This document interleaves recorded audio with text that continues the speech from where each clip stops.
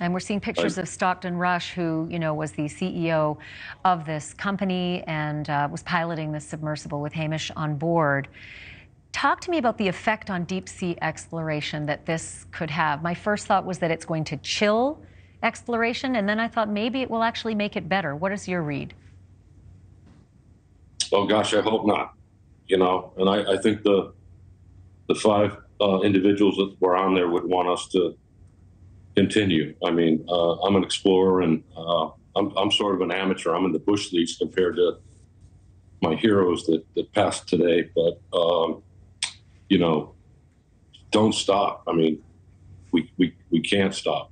What they did today was motivation to keep going, in my opinion. And what about you? As an explorer, I was curious about the effect that this will have on people like you. I mean, you're extraordinarily active. You have your own submersible with its own support vessel. You do this all the time. Has this changed how you feel about the work you do? Well, my submersible is amateur compared to theirs. I go down, I have a Triton 3300. We go down to 3,000 feet, 3,300 feet, and it's still deep. And my heart goes out to these guys and their families. I don't think I'll climb in there the same way that I have before for number one. And SOPs and contingency plans, I think, are going to change. That this actually probably saved a lot of lives, to be honest with you, in the long run. But today's not the day to talk about that. This is a small community of people. Submersibles are a small community. I'm fellow members of the Explorers Club with two of the people there, and this is hard today. I am fascinated when you say that it will save lives. I understand when you say it's not the day today, but it is a positive way to look at what could come of this, especially if they're able to recover most of the debris. Can I ask you, and I know you travel to 3,300 feet, and this is 13,500 feet, if I'm not mistaken. Do you think they're going to be able to recover the material on the ocean floor and reassemble it to see what went wrong, much like we investigate aircraft disasters? And on top of that, I'll ask, do you think that they'll be able to recover the bodies?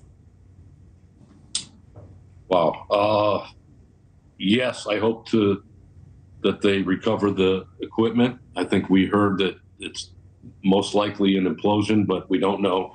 I don't want to speculate to that, but it certainly looks like that. And no, there won't be much left of the bodies. I'm sorry.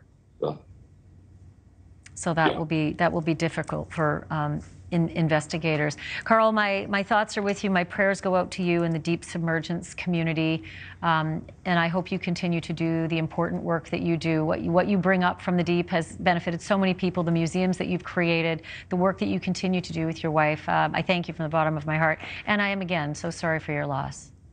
Yes, thank you. If I could just say one thing, yeah. The people that tried.